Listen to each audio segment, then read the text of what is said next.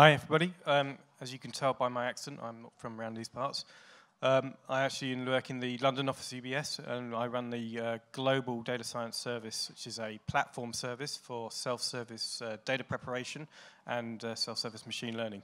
So today I'm going to take you through how we do that, how we provide that service across a large organization, and some of the features or pillars that we use to build out that center of excellence. Okay, so a little bit about me. I've been at UBS for over 18 years now. It's quite a long time, one place. And I have done various different roles within the organization. Majority of them are kind of in the infrastructure space. But fundamentally, I've started using data analytics particularly, many years ago. I mean, everybody in a large organization, particularly a financial one, has got to be data savvy to some extent. And about 5 years ago, we started a Tableau service, a Tableau Agile BI, as it's actually called, service. And that's when I started really getting involved in data analytics. And it kind of was an epiphany for me in terms of the way that we can get real insight from data. And how we can make a big change in the way that the bank runs, the way that actually make a difference, and so much so that I then got involved in the community in London, the Tableau community in London, and I actually co-run the London user group for Tableau, and have done for the last 3 years. So a little bit about UBS. So does anyone know what UBS stands for? Shout out. Doesn't stand for anything. Originally, the real idea was to call, Union Bank of Switzerland, but actually there's another bank in Switzerland called Union Bank Switzerland. So it doesn't stand for anything. It's just a brand. We are the largest wealth management, or one of the largest wealth management companies, and depending on which particular ratings you're reading at the time, but we're up there in terms of wealth management. We also have a very large investment bank arm, and we are the biggest retail bank in Switzerland. So UBS has had a somewhat checkered history over 150 years. It was officially founded in 1862. So to give some context, that's when the Battle of Shiloh was happening, where Ulysses S. Grant won one of the first victories for the Union Army. So that's how long it goes. But there's some parts of the bank that go back even to 1852, which is actually during the Crimea War.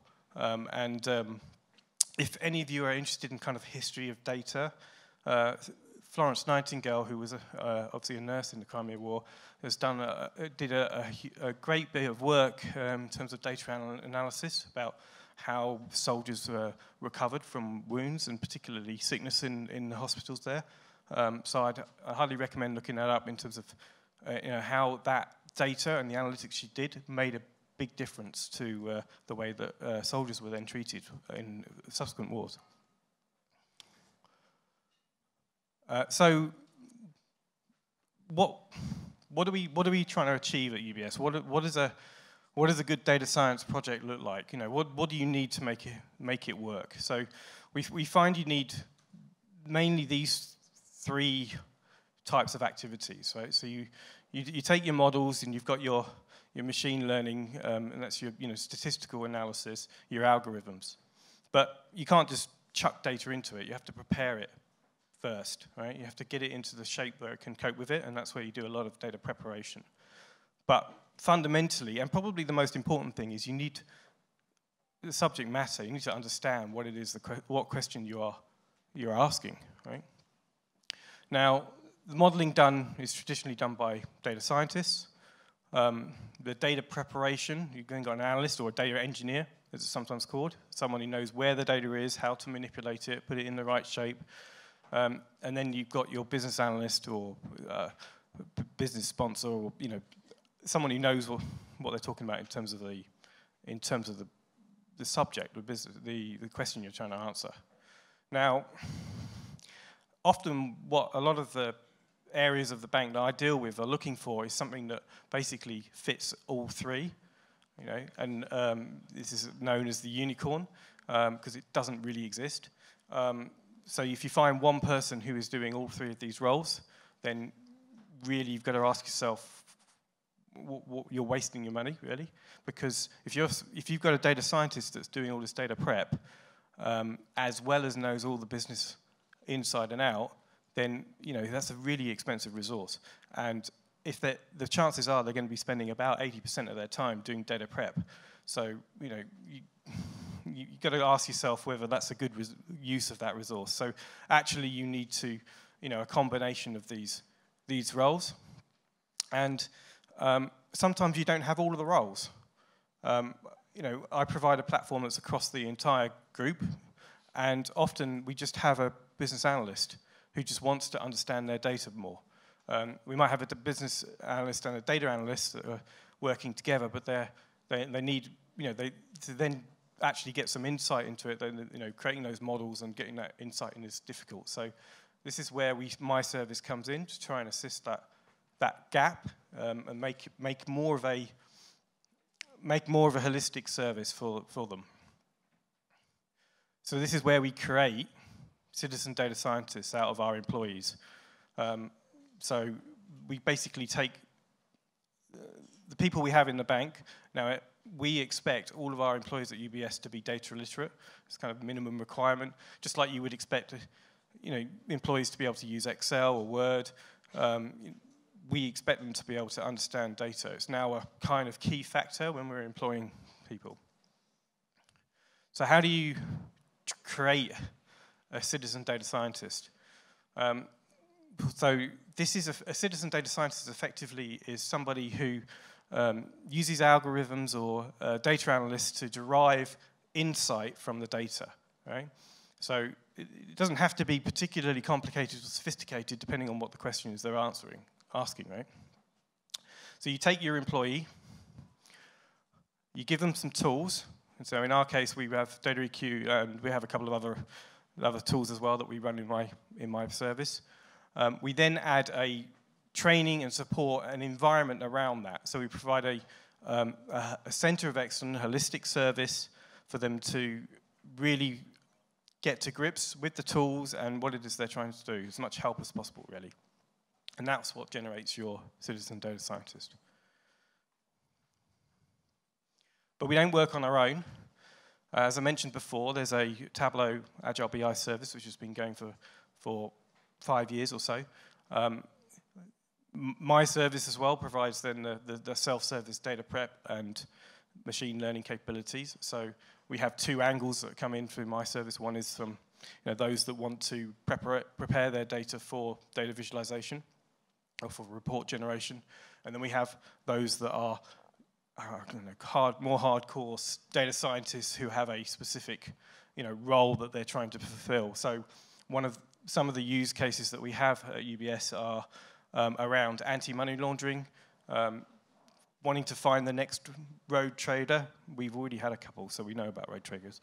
So yeah, if we can avoid getting any more fines from regulators and be proactive in searching that down, that is the key game. We have to really show that we are serious about weeding this kind of activity out of the financial services industry. But we also have additional services as well, so it doesn't just stop with the front end or the flashy stuff at the user side. So we have a big data service, which is particularly for Dataiku, has a nice sweet spot where you can integrate with the big data clusters that we have. We have actually 3 or 4 different types in the bank. We also have data warehousing, which enables us to store and manage the data. But in the middle layer, we also have an enterprise data integration service. This is traditional IT, ETL, currently runs off Informatica. About 1/3 of the bank's data runs through that. So it's a stage where once you've built out your model, if you've got a process that's critical to the running of the organization, you can then move it into that kind of facility. And a data quality, because data quality is very important. I'm saying, because if you've got junk data in, you're going to get junk answers out. So how do you build a center of excellence, a platform service to help all these users get the most out of their predictive models or their analytics? We have to manage the infrastructure. We fundamentally sit in group technology. We have actually 3 production instances of Dataiku, one for each of our network zones, and we have strict rules around, particularly Switzerland, around what data can be seen in and out of the country. So we have to have multiple instances, and not just multiple instances of production. We have engineering, UAT, disaster recovery instances as well. So there's a lot of infrastructure to maintain and keep active, keep the platform going. Disaster recovery and making sure you have plans around it. This is critical. I mean, we're a regulated organisation. If we don't have these in place, then we get operational risks put against us, which are then reported to the regulators. So it's not serious. We've got to have plans and tests and all in place, so you can make sure that we have as little outage as possible.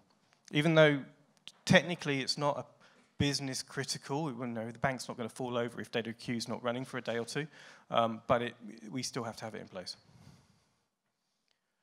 We have to make sure that we can integrate with all the authentication and other systems that we have in the bank. So particularly in places like Switzerland, we have 2-factor authentication. It means that anybody wanting to log on to any of our systems has to have a smart card as well as a PIN that allows them to get in. So it's that's not a straightforward integration, and particularly if it's been a bank-derived product, which sometimes some of ours are. Operational stability is another important factor in terms of making sure that you've got all the coordination of the servers, the connections sorted, the configuration sorted, all the users, accounts, projects managed, so it's administration. We also like to try and keep to the latest versions. We're not on version 5, but we are planning to go to version 5 in January, so we want to keep the latest version of the product. Incident management, this is another important thing you've got to manage. We have a ServiceNow ticketing system that allows us to manage and maintain incidents as they come in to my team to then fix and resolve. And then we make sure that we are keeping abreast of all the policies. And as you imagine, if any of you work in financial organisations, the regulated policies that you've got to keep abreast of and affirm to are, well, probably longer than you can list. So we have to keep abreast of all of that. But there's more to it than just managing the infrastructure. We've got to help the users. So we get involved with the users. We provide best practice. We get involved in things like this and make sure that we're abreast of what the trends are in the industry, because ultimately that's how we drive new lines of interest, new data science projects. We also maintain a very strong social network internally. We have our own internal social media page, instant messaging channels. We use a Jive system for our social media page. It's one of the fastest growing internal social media pages that we have. We put on lots of but lots of kind of blogs and interest there, lots of events, that sort of thing. We really work on making sure that that's a really active and alive part of the bank. License management is very important. We need to make sure that my service isn't funded centrally. I actually have to go out, and anybody using my service has to provide funding to it. So it's a kind of difficult process. The bank's not really geared up as an enterprise service for this. We go and fund it from all our customers internally. So license management on the back of that is therefore a challenge, but something that we have to maintain. And we also provide a lot of training and doctor sessions so that users can actually book in a session with one of my team, and they will walk through their workflows, they'll walk through their projects, their use cases, their business cases to make sure that they're, you know, getting the best they can out of the tool. Also have to manage the vendor, which is has been, and Sophie, has been somewhat of a challenge, given that banks, it's actually not the vendor's problem. It's more of the bank internal processes that we've had, particularly around what a regulated company expects a vendor to provide. And when you're talking about what is relatively a small software vendor, that can be a challenge for them. And we also are expected to understand the consultant market in this space. We get quite a lot of queries about consultancies that can come and help us, particularly my projects that, you know, they tend to not know, and so they come to us and ask us if we can help facilitate that kind of additional resource or additional help within the projects. Okay, so that's pretty much it in a nutshell. I could go on for quite a long time, but I'm not going to. But I think the biggest thing is around passion. We are passionate about what we do in my team. We don't just do this as a job. We see this as something wider than just a job. People in my team generally get involved in events, external events, and help run, you know, meetups and things like that. So this is where we want to really show, and it's that passion, it's that enthusiasm that is infectious, and that's what really drives a great service. Okay, so got some time for some questions.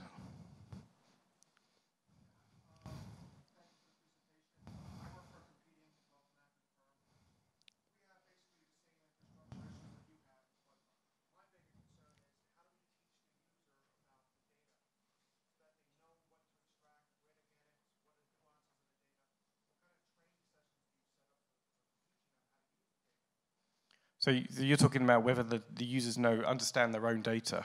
Yeah, that is a challenge, I think, across the market, across the board. We do use architects quite a lot, so particularly technology architects, and we interact with those, and we'll get them to help educate the users or the data analysts on how the structure of their data is. So that's how we get around it. It's not ideal, though. I think it's a general problem. But this is the point I was making about data literacy right at the beginning, and that how important the subject matter experts are, and identifying those in particular areas is the key.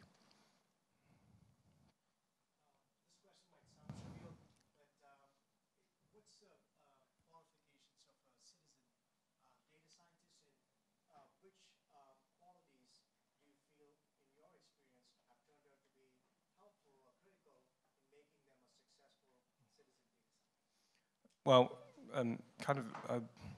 qualifications is they're citizen data scientists, so actually qualifications aren't actually required.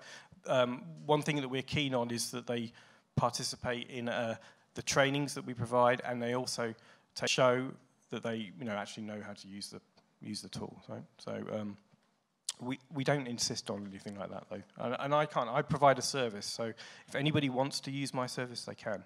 We've just got to find the funding.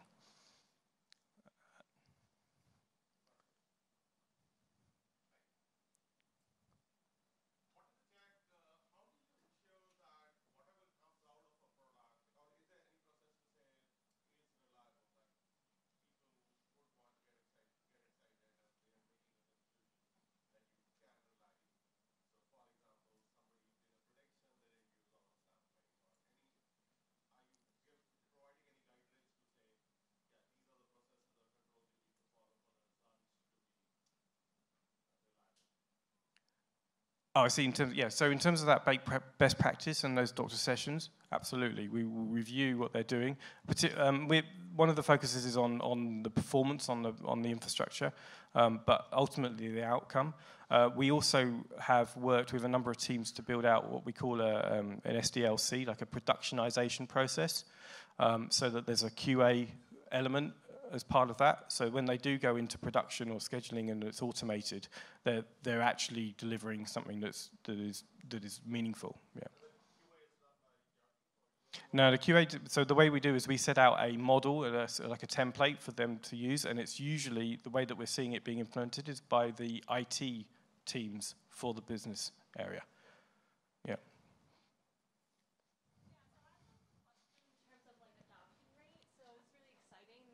Understand.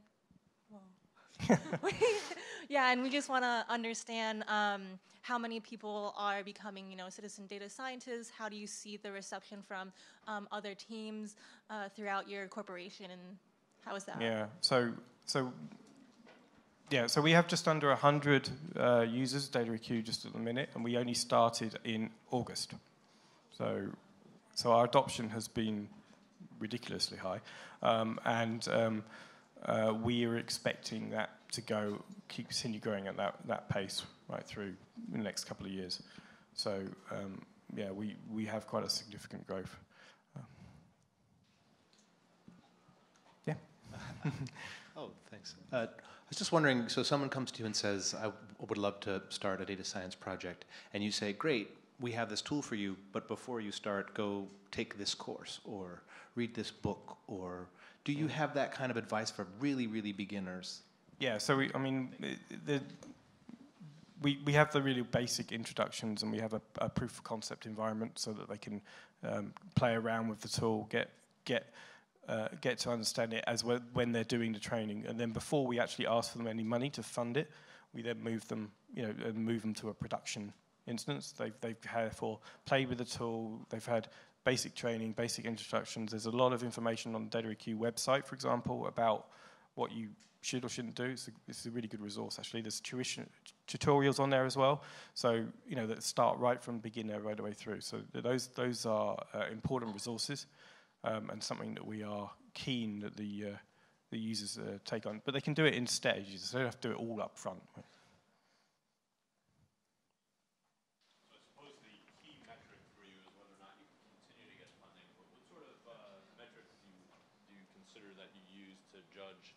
Success of citizen data scientists rollout. Is Yeah, an interesting concept. it is an interesting concept.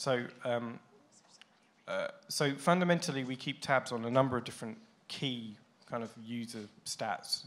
We want to make sure that we're, how often the users are actually using, how often they set up schedules, what workflows, how complicated they are, those sort of things. But we also use that social media and interactions on that social media. One thing I'm keen to do, I haven't set it up yet, but one thing I would like to do is set up champions within the organization, so that the real super users of the tool can then be part of a kind of an extension of my team to provide some of that additional support and help to others, and also play a key role for me and my service in providing input on how we where we take the service and how we improve it. But I think, if we can get enough of those types of users, then that's a key indicator for us as well.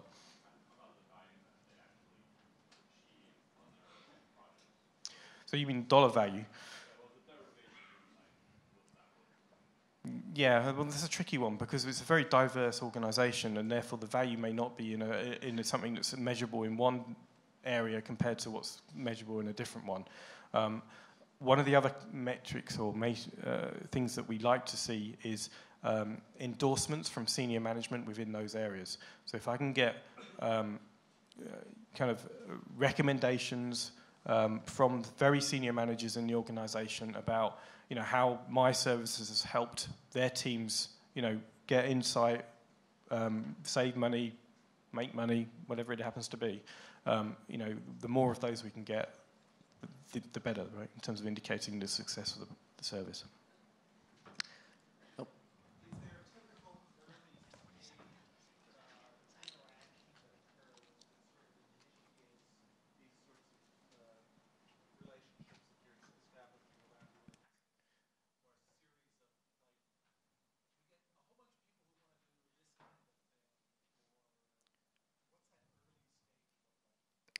Yeah, so it's bit of a mixed bag, actually. Some people were very clear about what they want to do. So we have data science projects already set up, and they're maybe not quite sure of what the technology they want to do, but they know what they want to do, and they're quite savvy. And data scientists in general have big egos, and so they think the way that they've always done it is the best way of doing it, or particularly if they're coding in Python or R, right? So convincing them to share, and one of the great things about Dataiku is it allows you to collaborate across different members of the team, is a challenge. Then we have the basic, spreadsheet users, and that's a completely different end of the spectrum. They're currently doing, a lot of manual work with spreadsheets and, desktop databases, and trying to automate that or be more efficient so it's a spectrum between the two, and we get it's a challenge to get across. Okay, I'm out of time actually. 1 minute over, so I'll have to call it a close there. All right, thank you very much.